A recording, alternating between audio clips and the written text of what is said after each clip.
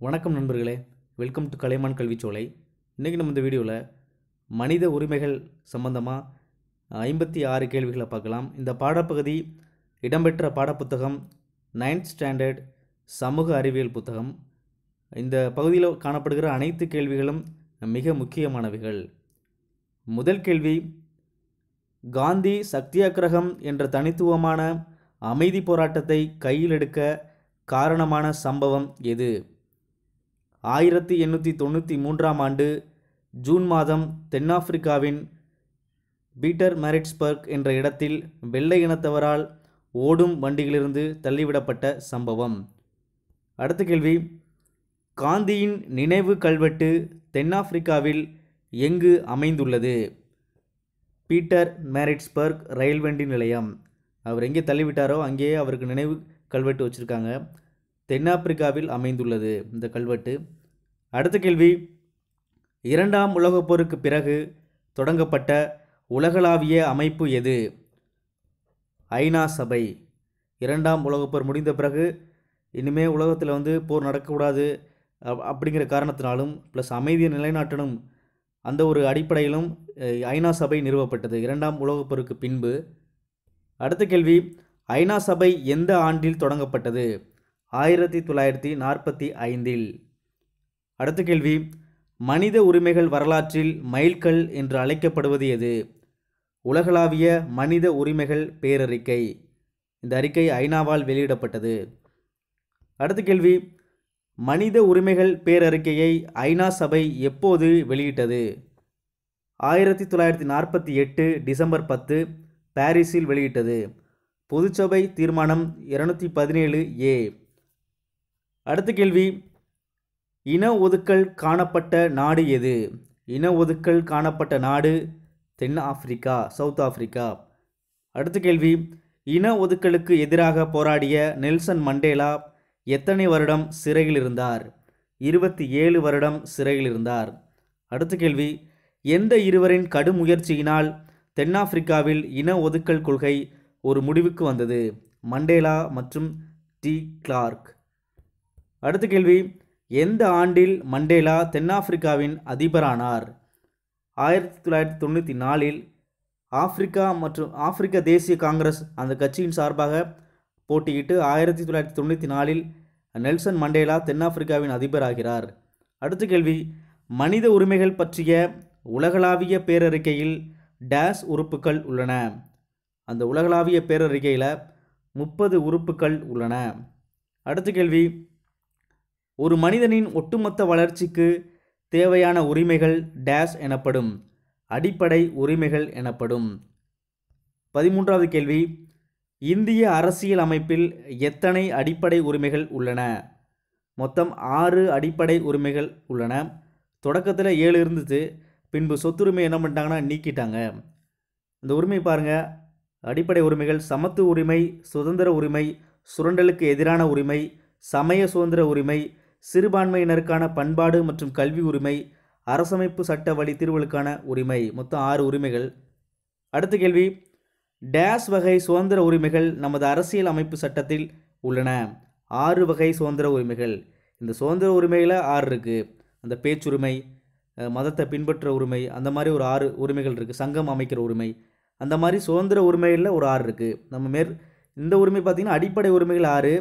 அடிப்படை உரிமைகளுக்கு கீழே வர சுதந்திர உரிமைகளும் 6 உரிமை இருக்குது, 6 வகை இருக்குது. அடுத்த கேள்வி, 14 வயதிற்கு உட்பட்ட சிறுவர்களை சுரங்கங்கள் அல்லது பிற தொழில்களில் ஈடுபடுத்துவது டேஸ்? சுரண்டலுக்கு எதிரான உரிமை.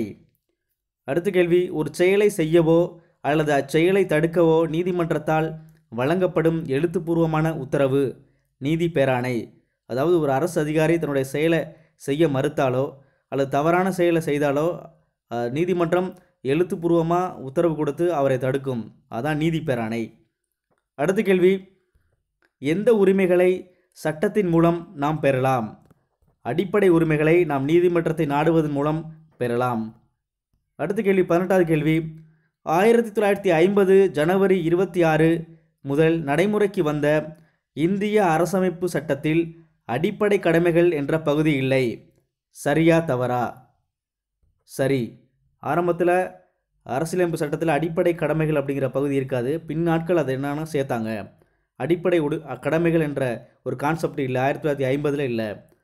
அடுத்த கேள்வி, எப்போது அடிப்படை கடமைகள் அரசியல் அமைப்பில் சேர்க்கப்பட்டன?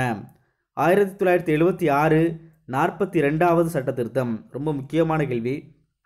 அடிப்படை கடமைகள் எப்போது சேர்க்கப்பட்டன? 1976 42வது சட்ட திருத்தம். அடுத்த கேள்வி, அரசியல் அமைப்பில் உள்ள அடிப்படை கடமைகளின் எண்ணிக்கை என்ன? மொத்தம் 11 அடிப்படை கடமைகள் நமது அரசியல் அமைப்பில் இருக்குது. அடுத்த கேள்வி, மூத்த குடிமக்கள் மற்றும் பெற்றோர் நலன்கள் பராமரிப்பு சட்டம் இயற்றப்பட்ட ஆண்டு எது? 2007. 2007. அதாவது வயது வந்தவர்களை தங்களுடைய பிள்ளைகள் பராமரிக்கணும் அப்படிங்கிற சொல்கிற சட்டம் தான் அது. அது இயற்றப்பட்ட ஆண்டு 2007. அடுத்த கேள்வி, 14 வயது வரை உள்ள குழந்தைகளுக்கு பெற்றோர் அல்லது காப்பாளர் கல்வி வழங்கிட வேண்டும் என்பது ஒரு அடிப்படை கடமை. 14 வயது வரை உள்ள குழந்தைகளுக்கு பெற்றோர் அல்லது காப்பாளர் கல்வி வழங்கிட வேண்டும் அப்படி சொல்கிறது பார்த்திங்கன்னா ஒரு அடிப்படை கடமை. அடுத்த கேள்வி, தேசிய மனித உரிமைகள் ஆணையம் அமைக்கப்பட்ட ஆண்டு? 1993 அக்டோபர் 12. 1993 அக்டோபர் 12. ரொம்ப முக்கியமான கேள்வி, ரிப்பீட்டட் கொஸ்டின். அடுத்த கேள்வி, பின்வரும் கூற்றுகளை ஆராய்க. தேசிய மனித உரிமைகள் ஆணையம் ஒரு தன்னாட்சி அமைப்பாகும். சரியான கூற்று. இவ்வமைப்பு ஒரு தலைவரையும் சில உறுப்பினர்களையும் கொண்டுள்ளது. சரியானது. தலைவர் பார்த்திங்கன்னா உச்சநீதிமன்றத்தின் ஓய்வு பெற்ற தலைமை நீதிபதி தலைவர். 7 உறுப்பினர்கள் இருப்பாங்க, 7 அல்லது 8 உறுப்பினர்கள் இருப்பாங்க. இவங்கெல்லாம் யாருன்னா இந்த சிறுபான்மையருக்கான ஆணையத்தின் தலைவர், அப்புறம் பெண்களுக்கான ஆணையத்தின் தலைவர், அந்த மாதிரி ஒரு 7 ஆணையத்தின் தலைவர் என்ன பண்ணுவாங்கன்னா உறுப்பினராக இருப்பாங்க. எக்ஸ் ஆஃபீஸியோ, அதாவது பதவி வழி தலைவர்களாக அது தேசிய மனித உரிமை ஆணையத்தில் இருப்பாங்க. தலைவர் பார்த்திங்கன்னா ஓய்வு பெற்ற தலைமை நீதிபதி. அடுத்து, ஒரு அரசு ஊழியர் மனித உரிமைகள் சம்பந்தமாக மீறினால் அவர் மீது இந்த ஆணையம் நடவடிக்கை எடுக்கும். சரியானது. தானாகவே மனித உரிமை மீறல் சம்பந்தமான வழக்குகளில் தன்னை இணைத்து கொள்ளும். அதாவது நீங்கள் புகார் கொடுத்தாலும் கொடுக்காட்டினாலும் ஏதாவது ஒரு மனித உரிமை மீறல் இருந்துச்சுன்னா அது தானாகவே முன் வந்து இந்த அமைப்பு அதை வந்து வழக்குகளை தன்னை இணைத்துக்கொள்ளும் அப்படி சொல்கிறாங்க. இது 4மே சரியானது. 4மே சரியானது. அடுத்து பாருங்கள், 24வது கேள்வி, ஒவ்வொரு மாநிலத்திலும் ஒரு மனித உரிமைகள் ஆணையம் அமைக்க பலி செய்யும் பிரிவு எது? சட்டம் பார்த்திங்கன்னா மனித உரிமைகள் பாதுகாப்பு சட்டம் 1993 வகையறை 1 பிரிவு 21 என்ன சொல்லுதுன்னா, ஒவ்வொரு மாநிலத்திலும் ஒரு மனித உரிமைகள் ஆணையம் அமைக்கப்பட வேண்டும் அப்படின்னு சொல்லுது. மனித உரிமைகள் பாதுகாப்பு சட்டம் 1993. தமிழ்நாட்டில் பார்த்திங்கன்னா 1997 என்ன பண்ணுறாங்கன்னா மனித உரிமைகள் ஆணையம் அமைக்கிறாங்க. 1997 தமிழ்நாட்டில் மனித உரிமைகள் ஆணையம் அமைக்கிறாங்க மாநில அளவில். அடுத்த கேள்வி, பின்வரும் கூறுகளை ஆராய்க. இது மாநில அந்த மனித உரிமை ஆணையத்தை பற்றி. மாநில மனித உரிமை ஆணையம் மாநில பட்டியல், பொதுப்பட்டியல் ஆகியவற்றில் உள்ள மனித உரிமை மீறல்களை விசாரிக்கும். சரியானது. இது மத்திய பட்டியலில் உள்ள அந்த விஷயங்களில் மாநில அந்த மனித உரிமை ஆணையம் தலையிட முடியாது. இது அந்தந்த மாநில எல்லைக்கு உட்பட்டதாகும். சரியானது. இவ்வாணையத்தில் ஒரு தலைவரும் 2 உறுப்பினர்களும் உள்ளனர். இதுவும் சரியானது. வெளிப்படைத்தன்மையுடன் தாமாகவே முன்வந்து விசாரணை நடத்தும். இதுவும் சரியானது. அதே மாதிரி பாதிக்கப்பட்டவருக்கு இழப்பீடு வாங்கி கொடுக்கும். அதுவுமே சரியானது. சரிங்களா? இந்த அனைத்து கூற்றுமே சரியானது. அடுத்த கேள்வி, மாநில மனித உரிமைகள் ஆணையம் டேஸுக்கான இணையான அதிகாரத்தை பெற்றுள்ளது. மாநில மனித உரிமைகள் ஆணையம் உரிமையியல் நீதிமன்றத்துக்கு இணையான அந்த அதிகாரத்தை பெற்றுள்ளது. ரொம்ப முக்கியமான கொஸ்டின், புக் பேக் கொஸ்டின். அடுத்த கேள்வி, ஐநா சபையின்படி டேஸ் வயது நிறைவு பெறாதோர் குழந்தை ஆவார். ஐநாவுடைய அந்த சபையின்படி 18 வயது நிறைவு பெறாதவர் குழந்தை என்று கணக்கிடப்படுவார். இது மனித உரிமைகள் பிரகடனம் பிரிவு 25 இதை பற்றி சொல்லுது. அடுத்து, ஐநா சபை எப்போது குழந்தைகள் உரிமைகள் பிரகடனத்தை ஏற்றுக்கொண்டது? 1989 நவம்பர் 20. குழந்தைகள் உரிமைகள் பிரகடனத்தை ஏற்றுக்கொண்ட நாள் பார்த்திங்கன்னா 1989 நவம்பர் 20. அடுத்த கேள்வி, இலவச மற்றும் கட்டாய கல்வி உரிமை சட்டம் இயற்றப்பட்ட ஆண்டு? RTE அப்படி சொல்லுவாங்க, ரைட் டு எஜுகேஷன் அப்படி சொல்லுவாங்க. ரொம்ப முக்கியமானது. இயற்றப்பட்ட ஆண்டு 2009. இலவச மற்றும் கட்டாய கல்வி உரிமை சட்டம் இயற்றப்பட்ட ஆண்டு 2009. Repeated question. அடுத்த கேள்வி, 6 முதல் 14 வயது வரை உள்ள குழந்தைகளுக்கு இலவச மற்றும் கட்டாய கல்வி வழங்க வேண்டும் என கூறும் சட்டப்பிரிவு? பிரிவு 21A. பிரிவு 21A 6 முதல் 14 வயது வரை உள்ள குழந்தைகளுக்கு இலவச மற்றும் கட்டாய கல்வி வழங்க வேண்டும் என்று கூறுகிறது. அடுத்த கேள்வி, ஆபத்து காலத்தில் உதவிட தமிழ்நாடு அரசு வெளியிட்ட செயலி எது? காவலன் SOS. காவலன் SOS. குறிப்பாக பெண்கள் இதை அதிகமாக யூஸ் பண்ணலாம். அடுத்த கேள்வி, பாலியல் குற்றங்களில் இருந்து குழந்தைகளை பாதுகாக்கும் சட்டம் பாஸ்கோ இயற்றப்பட்ட ஆண்டு 2012. இந்த போஸ்கோ இல்லாட்டி பாஸ்கோ அந்த சட்டம் இயற்றப்பட்ட ஆண்டு 2012. இந்த அதாவது பாஸ்கோ சட்டம் என்ன சொல்லுதுன்னா 18 வயது நிரம்பாத வரை அந்த சின்ன குழந்தைகள் வந்து குழந்தைகள் தான் அப்படின்னு சொல்லுது. அடுத்து பாருங்கள், அடுத்த கேள்வி, 12 வயதுக்கு உட்பட்ட பெண் குழந்தைகள் பாலியல் வன்கொடுமை செய்யப்படும் போது மரண தண்டனை வழங்க வேண்டும் என்று கூறும் சட்டம் எது? குற்றவியல் சட்ட திருத்த சட்டம் 2018. 18 வயதுக்குட்பட்ட பெண் குழந்தைகள் பாலியல் வன்கொடுமை செய்யப்படும் போது மரண தண்டனை வழங்கப்பட வேண்டும் என்று சொல்லுகிற பிரிவு பார்த்திங்கன்னா சட்டம் பார்த்திங்கன்னா குற்றவியல் சட்ட திருத்த சட்டம் 2018. அடுத்த கேள்வி, குழந்தைகளுக்கான இந்தியாவின் முதல் 24 மணி நேர கட்டணமில்லா உதவி எண் எது? 1098. பச்சவன் பச்சவ் அந்தோலன் இளமையை காப்பாற்றும் இயக்கம் என்ற அமைப்பின் நிறுவனர் யார்? கைலாஷ் சத்யமூர்த்தி. இந்த கொஸ்டின் பார்த்திங்கன்னா TNPSC வெளியிட்ட அந்த குரூப் 2 மாடல் கொஸ்டினில் இந்த கொஸ்டின் இடம்பெற்றிருந்துச்சு. ரொம்ப முக்கியமானது. அதாவது கைலாஷ் சத்யமூர்த்தி இவர் நோபல் பரிசு வாங்குறாரு. அமைதிக்கான நோபல் பரிசு அவர் கொடுக்குறாங்க. இவரோட சேர்ந்து இந்த மலானா அப்படிங்கிற ஒரு சிறு பெண்மணியும் சேர்ந்து நோபல் பரிசை 2 பேரும் பகிர்ந்துக்கிறாங்க. அடுத்த கேள்வி, 1998 80,000 கிலோமீட்டர் நீள குழந்தை உழைப்புக்கு எதிரான உலகளாவிய அணிவகுப்பை நடத்தியவர் யார்? அந்த செயின் மனித சங்கிலி மாதிரி நடத்துகிறாரு 80,000 கிலோமீட்டர் நீளத்துக்கு 1998. அப்படி நடத்தினவர் யாருன்னா கைலாஷ் சத்யமூர்த்தி. அடுத்த கேள்வி, 14 வயதுக்கு உட்பட்ட எந்த குழந்தையும் ஆபத்தான வேலைகளில் ஈடுபடக்கூடாது என்று சொல்லும் சட்டப்பிரிவு எது? பிரிவு 24. அடுத்த கேள்வி, 14 வயது நிறைவடையும் வரை இலவச மற்றும் கட்டாய கல்வி வழங்கப்பட வேண்டும் என்று சொல்லும் பிரிவு 45. அடுத்த கேள்வி, தமிழ்நாடு இந்து வாரிசுரிமை சட்டம் இயற்றப்பட்ட ஆண்டு 1989. ரொம்ப முக்கியமான கொஸ்டின். அதாவது பெண்களுக்கு அவருடைய பெற்றோர் அல்லது மூதாதையர்களின் சொத்துக்களை பாதி உரிமை இருக்குது அப்படின்னு சொல்கிற சட்டம் தான் தமிழ்நாடு இந்து வாரிசுரிமை சட்டம். இயற்றப்பட்ட ஆண்டு 1989. அடுத்த கேள்வி, மத்திய அரசு இந்து வாரிசுரிமை சட்டம் இயற்றப்பட்ட ஆண்டு 2005. அதாவது திருத்தம் தான் செய்கிறாங்க 2005. அதாவது பிரிக்கப்படாத மூதாதையர் சொத்துக்களை பெண்களுக்கு உரிமை உண்டு, சம பங்கு உண்டு அப்படின்னு சொல்கிறது தான் மத்திய அரசு இந்து வாரிசுரிமை சட்டம் 2005. அடுத்த கேள்வி, சுரங்க தொழிலாளர் பேறுகால நன்மை சட்டம், பெண் தொழிலாளர் நலநிதி, பெண்கள் மற்றும் குழந்தைகள் தொழிலாளர் பாதுகாப்பு சட்டம் போன்ற சட்டங்களை இயற்றியவர் யார்? Doctor BR Ambedkar. அடுத்த கேள்வி, சுயமரியாதையின் குறியீடு என்று அழைக்கப்படுபவர் யார்? ரோசா பார்க்ஸ். இவர் அமெரிக்காவை சேர்ந்த ஆப்பிரிக்க அந்த கருப்பு நிற பெண்மணி. இவர் பார்த்திங்கன்னா 1955 என்ன பண்ணுறாங்கன்னா மாண்டோகோமர் அந்த நகர்லேருந்து அலபாமாவுக்கு என்ன பண்ணுறாங்கன்னா பேருந்தில் பயணம் பண்ணுறாங்க. ஆனால் அவரோட பயணித்த மற்ற அந்த வெள்ளை நிற அந்த அமெரிக்கர்கள் என்ன பண்ணுறாங்கன்னா இவருக்கு வந்து உட்கார இடம் கொடுக்கல. அதை எதிர்த்து என்ன பண்ணுறாங்கன்னா இவர் போராடுறாரு. அதனால் இவர் என்ன சொல்கிறாங்கன்னா சுயமரியாதையின் குறியீடு என்று அழைக்கப்படுகிறார் அப்படின்னு சொல்கிறாங்க. அடுத்த கேள்வி, அமெரிக்காவில் குடியுரிமைகள் இயக்கம் தொடங்குவதற்கு காரணமாக இருந்தவர் யார்? ரோசா பர்க்.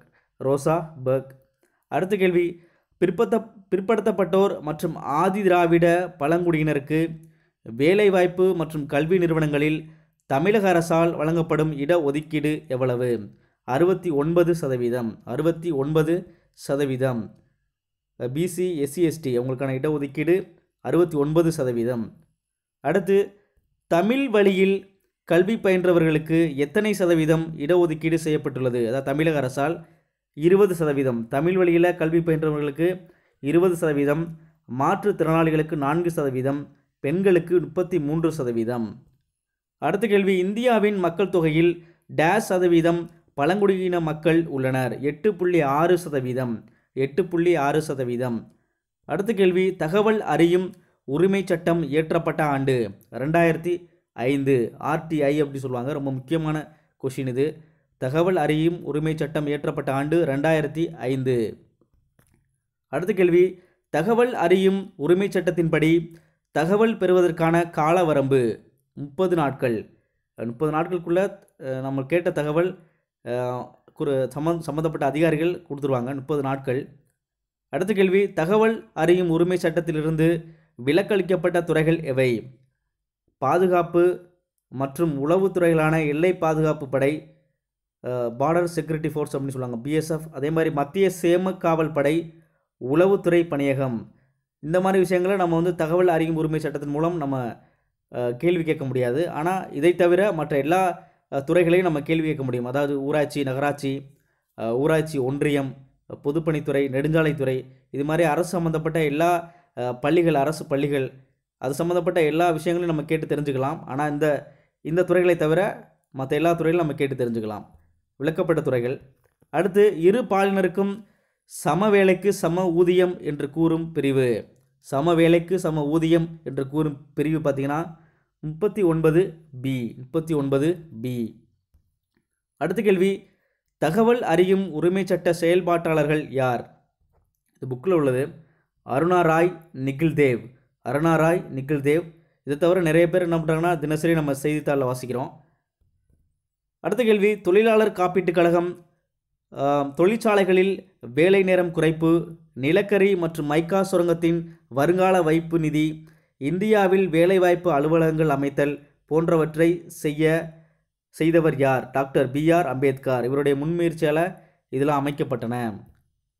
அடுத்து பாருங்க, கேரள அரசு வணிக நிறுவன சட்டத்தில் திருத்தம் கொண்டு வந்த ஆண்டு. கேரள அரசு வணிக நிறுவன சட்டத்தில் திருத்தம் கொண்டு வந்த ஆண்டு 2018. அங்கே என்ன நடந்துச்சுன்னா, குறிப்பாக பெண்கள், அதாவது கடைகளில் வேலைக்கு அமர்த்தப்பட்ட பெண்களில் 8 மணி நேரம் 8 முதல் 12 மணி நேரம் ரொம்ப ஸ்டாண்டிங்கில் இருந்தாங்க. அதை எதிர்த்து நிறைய பேர் குரல் கொடுத்தாங்க. வெறும் 5 நிமிஷம் தான் என்ன பண்ணாங்கன்னா அவங்களுக்கு வந்து ஓய்வு நேரம் கொடுத்தாங்க. அதன் அடிப்படையில் அதை திருத்துவதற்காக கொண்டு வரப்பட்ட சட்டம் தான் 2018 கேரள அரசு வணிக நிறுவன சட்டம். அடுத்த கேள்வி, ஒரு மனிதனுடைய உரிமை அச்சுறுத்தப்படும் போது ஒவ்வொரு மனிதனுடைய உரிமையும் குறைக்கப்படுகிறது என்று கூறியவர்? John F Kennedy. இவர் முன்னாள் அமெரிக்க அதிபர். அடுத்து பாருங்க, அரசியல் அமைப்பு சட்ட திருத்தம் 44 படி நீக்கப்பட்ட அடிப்படை உரிமை எது? சொத்துரிமையை அடிப்படை உரிமையிலிருந்து நீக்கிறாங்க 44 படி சட்ட திருத்தம். அடுத்த கேள்வி, நீதிமன்றத்தை அணுகியதன் மூலம் தனது வேலை வாய்ப்பை உறுதி செய்த 3ஆம் பாலினத்தவர் யார்? பிரித்திகா யாஷினி. நண்பர்களே, இந்த வீடியோ உங்களுக்கு பயனுள்ள நம்புகிறேன். நம்ம சேனலை சப்ஸ்கிரைப் பண்ணுங்கள், ஷேர் பண்ணுங்கள், கமெண்ட் பண்ணுங்கள். தேங்க்ஸ் ஃபார் வாட்சிங். நன்றி, வணக்கம்.